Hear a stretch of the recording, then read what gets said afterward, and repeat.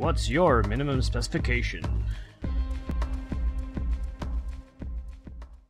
I want to speak about next generation wormhole. You presented it recently at the or Tenstorrent presented it recently at the Linley conference. We're talking about a single chip with, as I said before, 1600 gig Ethernet ports and 4 ports on each corner of the chip, built out into this massive 2D mesh. You scale. I know we've spoken about scale going from the hundreds to the millions. Is a 2D mesh still scalable out to the millions? Is that still relevant for AI workloads? Yeah, Ljubisa, you want to take that?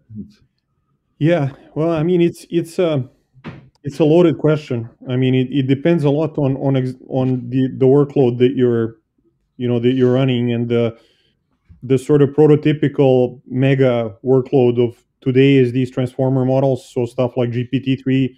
GPT-3 probably is the most famous member of that family right now.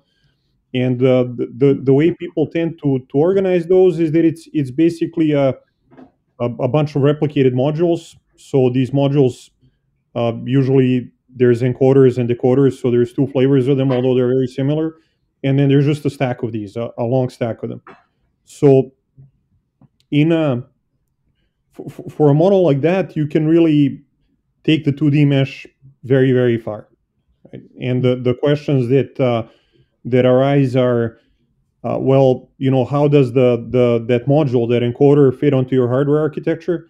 So usually for most other architectures that we have been watching, you want pretty high bandwidth communication within the encoder or within the decoder, and then the bandwidth need on the boundary of these blocks is kind of more limited, let's say. So what's emerged is solutions where you'll have a shelf, which is like a 2U or a 4U computer that you're going to place, or a 6U in some cases. But bottom line is you have a computer and you map one of these blocks onto them, and then there will be network communication between these computers, and they coincide with the edge boundaries there. So one of the messages we tried to give it at Linley was that this need to match the encoder or decoder module to a computer is potentially detrimental. So it's a boundary that forces model designers to adopt a certain set of sizings and a certain model architecture in order to fit the computer. So one of the things that we did is that we removed that boundary, and we said, well, we have this uniform grid. It's really large. You can basically place the entire pipeline onto that. There's no bandwidth cliffs. There's nothing that you really need to be super worried about, as you're designing models. So one of the big messages that the guys at Linley tried to give was that we've attempted to unconstrain the model designers from this, kind of limit of one box per one module of your model, which has emerged. And so long as models don't change hugely, the 2D mesh, abstraction is likely to hold up pretty well. Like the models themselves are 2D-ish. They're kind of left to right, more or less data flow. You don't see a lot of random connections kind of skipping around from the beginning to the end of the model and so on. And so long that holds, the 2D mesh is a pretty good substrate. Yeah, there's a funny thing, like your brain is, I just read this recently, is, your cerebral cortex is 1.3 square feet. And it's essentially, it's a flat, thin layer. It's 6 neurons high, but it's built out of these columns of about 100,000 neurons.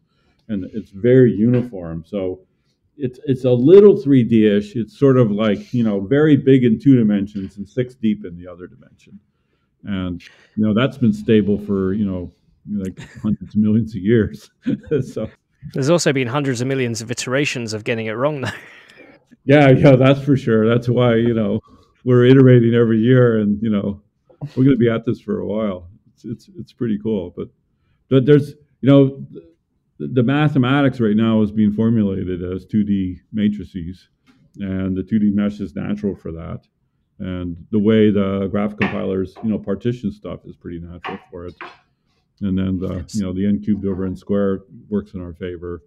But getting rid of the artificial boundaries, like you only have 8 chips here, Like we're building this really cool box with wormhole with a lot more chips in it, but it has enough bandwidth that we can then make that as part of a mesh going forwards. And then there's trade-offs about, well, what if one of the shelf breaks and how do you repair it, and like how do you want to build the mesh? And people have lots of different opinions about that. And essentially at that level we're flexible, but yeah, there's something powerful about meshes, and then you got to do a lot of work on reliability and redundancy and rerouting. There's all kinds of interesting details underneath the skins there. I mean, with the 2D mesh, and it's great that you bring up this sort of 6 neuron high mini 3D. Is there any desire roadmap you think under AI compute to move to a more 3D style compute? Well, it would be natural for us because our tensor cores are actually big enough that they could do the local 3D a little bit. So if somebody wanted to say, I want this mesh to be a couple layers deep, like we could do that pretty naturally.